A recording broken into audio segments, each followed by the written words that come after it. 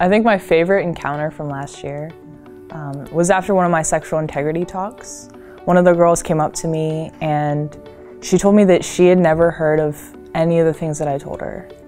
That she didn't know how to love truly, and she didn't know that boundaries had to be put in place in relationships. And she told me, I've been living in the hookup culture and I want to know how to stop. And it was so beautiful and heartbreaking at the same time that she had never heard any of those things before. And it was just reinforcing, why I do this.